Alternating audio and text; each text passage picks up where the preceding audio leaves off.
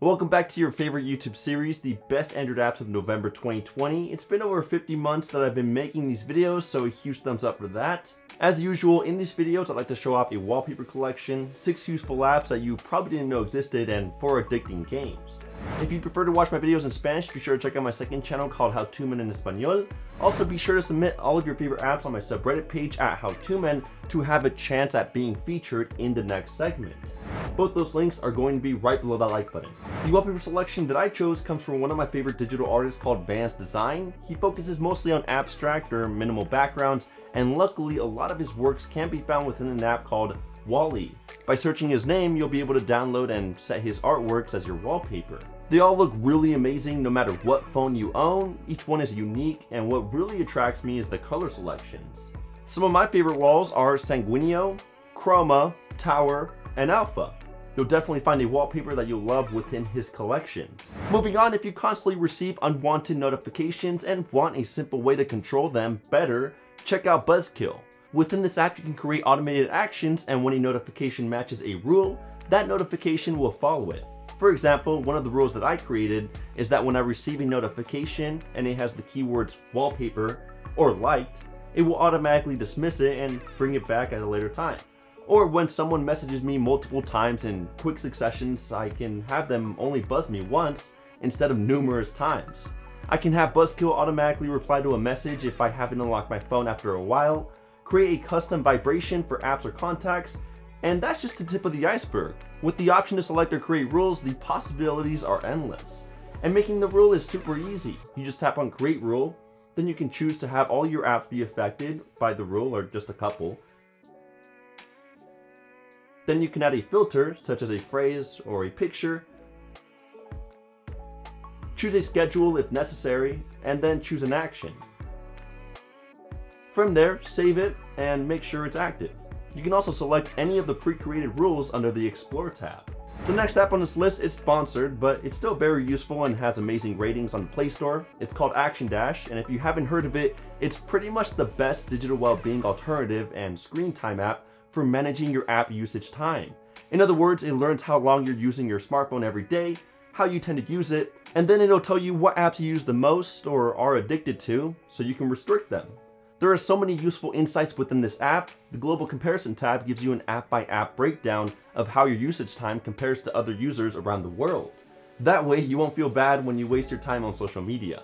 You can also keep track of your screen on time, app launches, notifications, and the number of times you've unlocked your phone, all on an hourly, daily, or even weekly basis. And within the Summary tab, all of that comes together so you can check your phone usage info much more quickly. So if you want to learn more about your daily usage, make sure to check out the app through the link in the description. Definitely recommend it. Now I have apps installed that I barely use, but I keep them around since I still like to use them once in a while, such as Facebook, Google Translate, PayPal, etc. But ever since I found this app called Hermit, I've no longer needed to have the full version of those apps installed. Instead, this app will turn them into a web-based light app. You can choose from the already made light apps by tapping on the plus icon, or you can search up a random website and create it into an app. It won't work for every app or game out there, but you'd be surprised how many web-based apps there are and how much space you'd be saving on your phone. Plus, the best part about creating these light apps is that Hermit will also let you block their pop-ups, force the page into a dark mode, customize the font, and a lot more. Give it a shot, especially if you're running out of space on your phone. You know, one of the things that I've always struggled with is finding the latest customization apps. On the Play Store, there are so many KWGT competitors, wallpaper apps, icon packs, etc. And it's tough to figure out which ones have the most active and original developers. Luckily, I came across BitLit, which is the ultimate news app for every Android customization lover out there. This app will inform you of every app update, promo code giveaways, new app launches, etc. They have a wallpaper section, icon packs, widgets, and KLWP live wallpapers. I've discovered so many great customization apps within BitLit, and it's good to know which apps still have an active developer. The best part is that it's completely free with no ads, so a big shout out to the developer for making this awesome news app. Ever since the OnePlus weather app got updated with the new OxygenOS 11 update, I haven't really been a fan of the new look. It's pretty boring, barely has any new animations, and I still really miss the old geometric design. Recently, however, I found a great alternative called Geometric Weather. Just like the old OnePlus Weather app, it has a fun geometric forecast in the background, and you can still swipe up to bring up the weather information.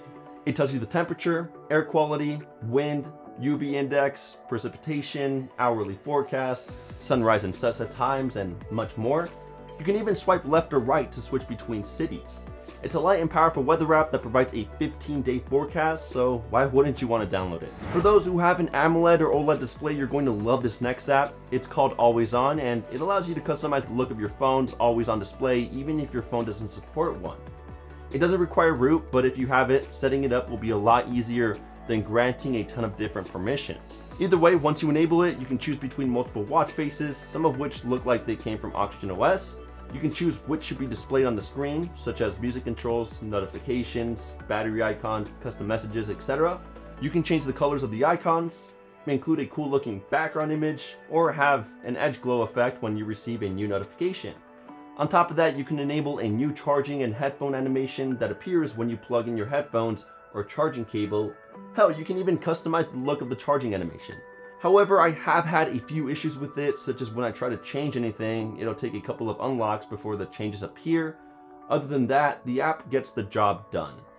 Moving on, AppsFree is a great tool to discover paid apps that are temporarily free on the Play Store.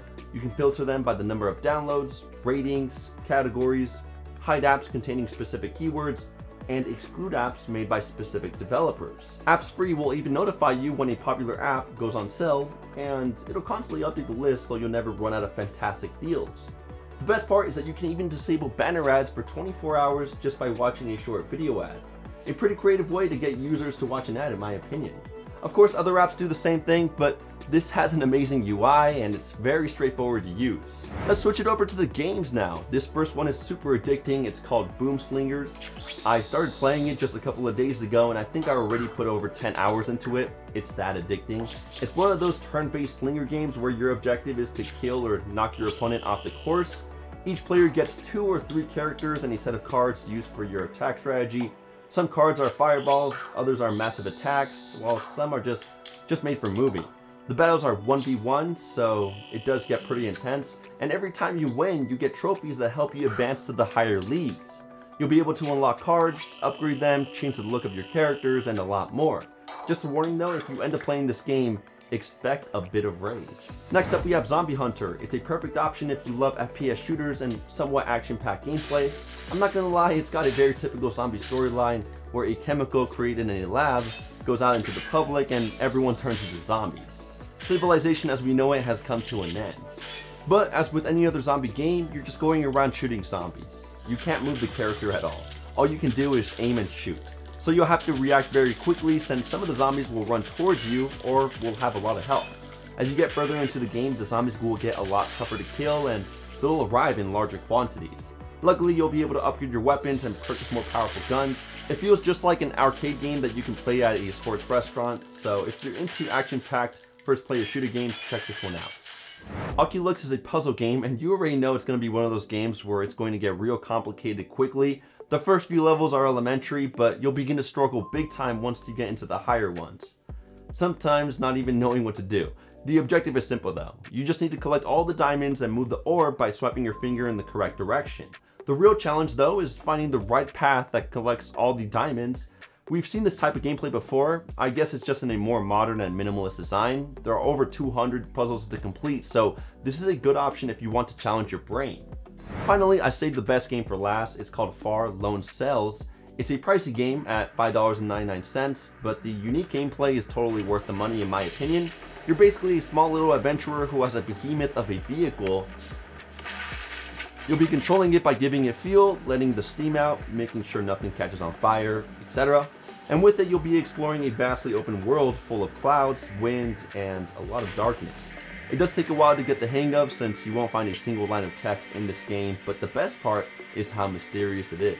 I'm not gonna lie, the controls are somewhat a bit annoying to use and the gameplay is a bit slow at times, but it's still extraordinarily relaxing and mesmerizing. It's just one of those games that don't take too long to complete. It's not trying to get you addicted, and after the entire thing is over, you'll be glad that you played it. Either way, that concludes the best Android apps of November 2020. I hope you guys enjoyed my selections for this month. And if you did, please do me a favor and drop a thumbs up on this video. It really helps out the channel a lot. Also, if you feel like being awesome, get subscribed while you're at it with the notification bell turned on. We make videos like this every month. Don't forget to check out ActionDash through the link in the description, and I'll catch you guys in the next one. Kapow!